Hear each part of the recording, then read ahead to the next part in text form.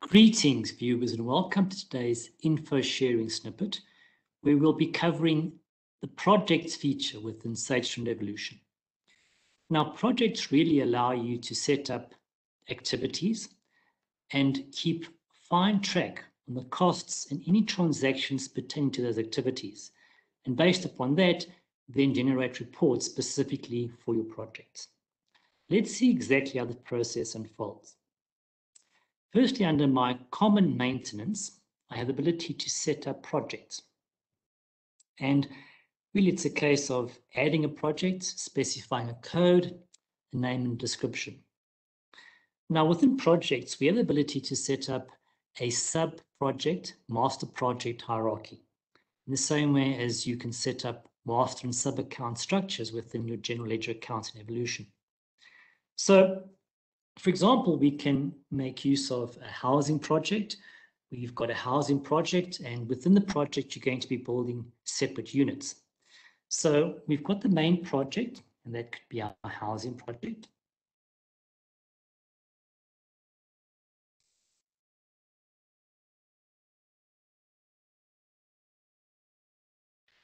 So this is going to be our main project.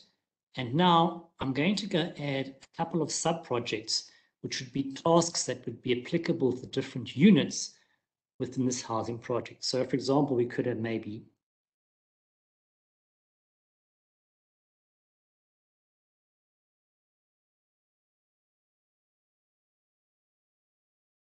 and it's going to be the tiling process. And I'm going to link that to my housing project. There we go. And we'll then, for example, have maybe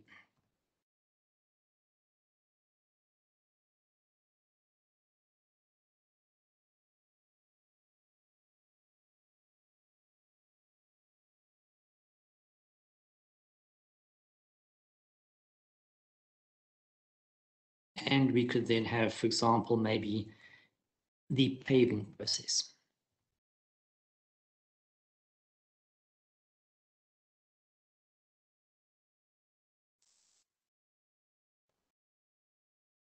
Right, so we now have our main project being the housing project or our master project.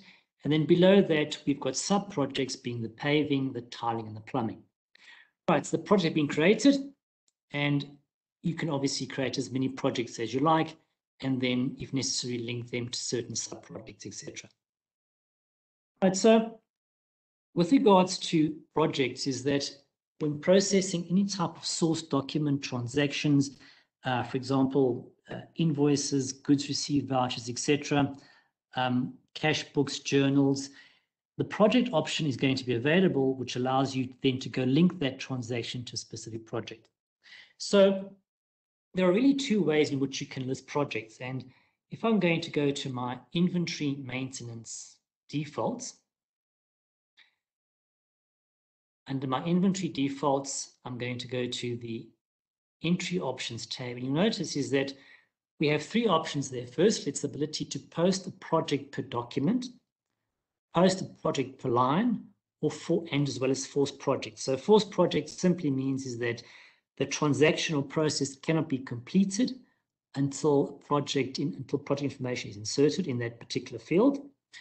And then project per document means specifically if it runs things like source documents, invoices, GRVs, credit notes, etc., where you're going to have the document linked to one particular project.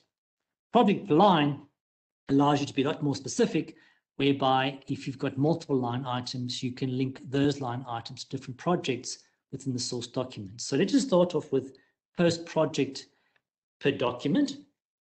And we've set those details. And we can then go and process some transactions and see exactly how those transactions are linked to our project. So firstly, I'm going to go to transactions and a goods received voucher. So I've got my details, simply specify a supplier. And you'll notice is that I've got the ability to specify projects. I'm going to say, for example, I've got my tiling process project, and now it's simply a case of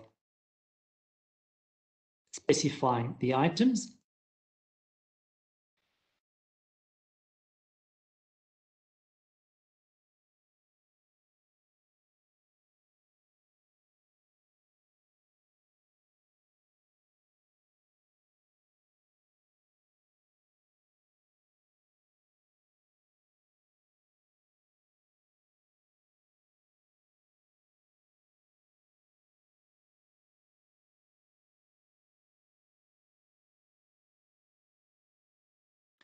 Right, so at this point, all of these items are currently linked to my tiling project. And I'm just going to insert supply invoice number here and process the transaction. So I've captured those information and we have those details linked to a specific project.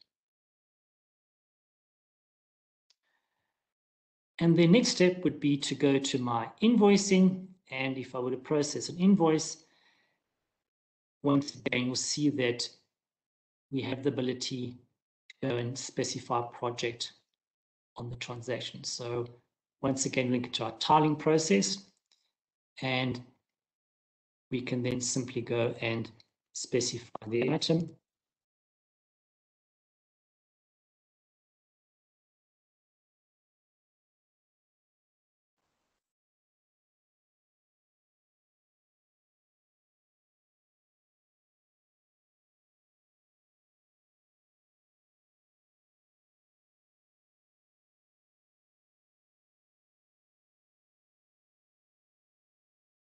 Right, so once again, I've got my information there, and it's simply a case of saying process the transaction and linking it to the project.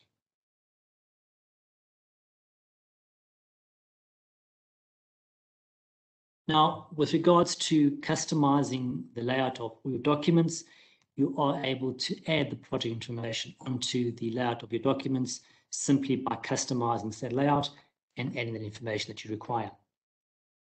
Now, if you notice is that these are related to our source documents, but as I mentioned earlier, is that you are able to add project information to other types of transactions. So under my job costing, if I go to transactions, under my job cards, you'll see if I add a new job, that I've got the ability to add under my job details with the project option available. If I go to my bill of materials manufacturing processes and adding new manufacture process, you see that I do have the ability to specify project as well. And for example, if you are using contact management and generating incidents based on contact management, we have the ability to specify project there. So there's my incident information, and we then have the ability to specify our project details on the incident.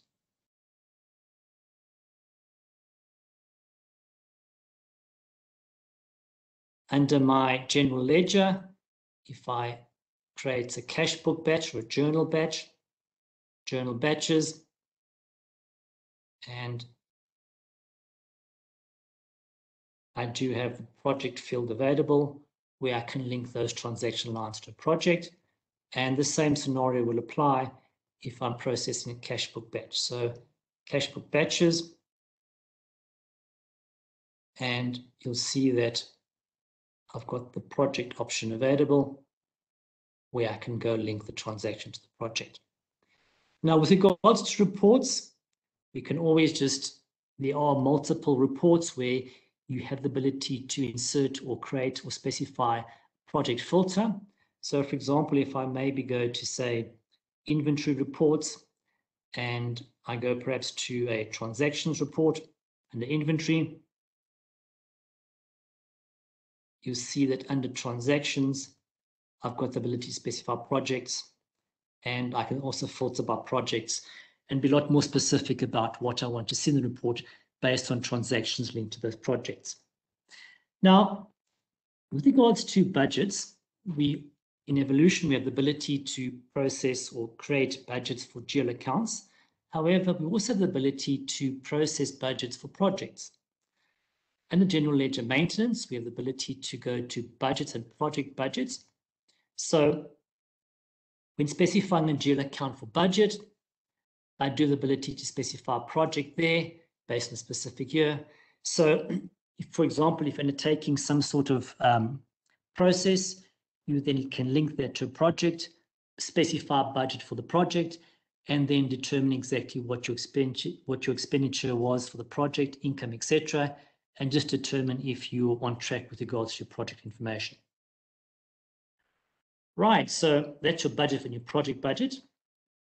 And now let's just go see exactly one of the very useful reports that you can determine the process or the where you can track your projects really is under general ledger reports. And we've got the ability to view a project profit and loss report. So if I go in there, I can simply specify my date range, specify the projects. And what you'll notice here is that I'm going to just go and specify a project that I used previously. Right, there's my date range and preview.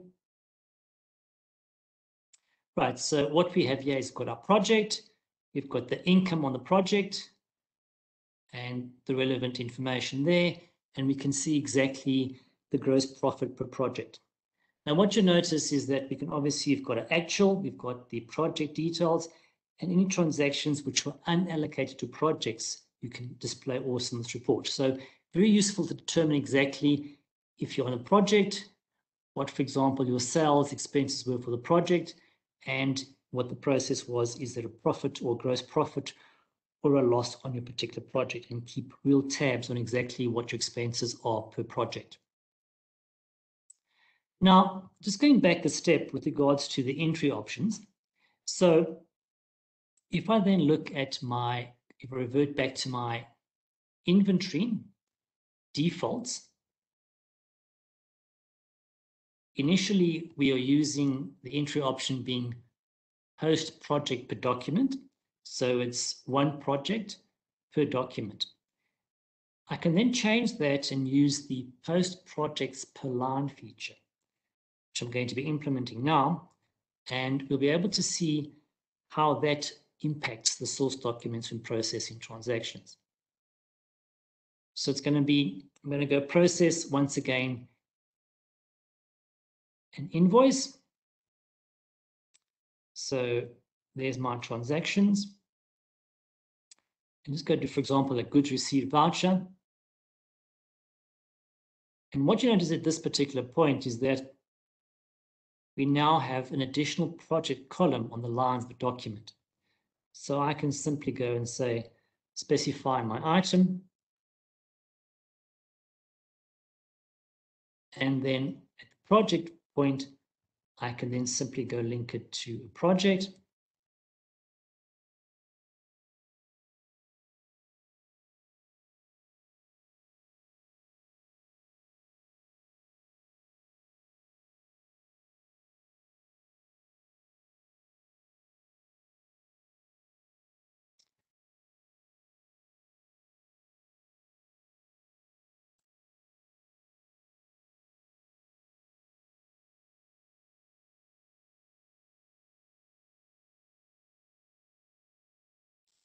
Just go on different item.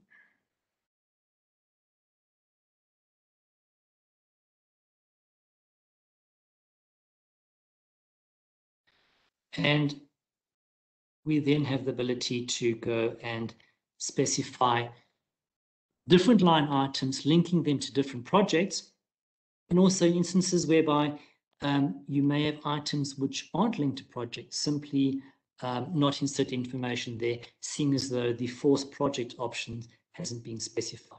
So I've therefore got my 3 items. I've then got the details there, project per line. So I can certainly be a lot specific about every line item, linking it to project, etc. And I can then simply go and complete the transaction, process the invoice,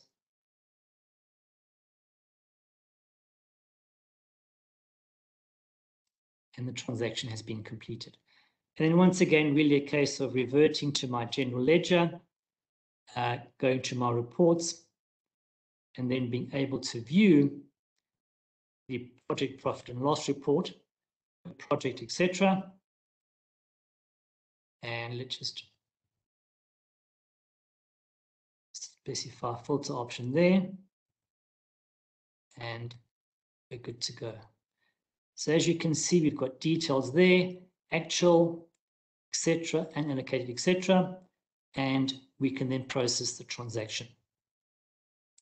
Now, we also have the ability to view a project budget versus actual report. So if you have included, for example, things like project budgets, you can simply go specify your project, check the details by general ledger account, and then see exactly how your project budget is faring with regards to things like maybe the income on the project or the expense of the project. So project tracking really is a very useful feature which allows you to keep tabs on all transactions linked to a specific project, view reports based on this project information, and then determine what information you require specifically with regards to your reports. I do hope you've enjoyed this presentation. Thank you for watching. It's over and out for me, and goodbye.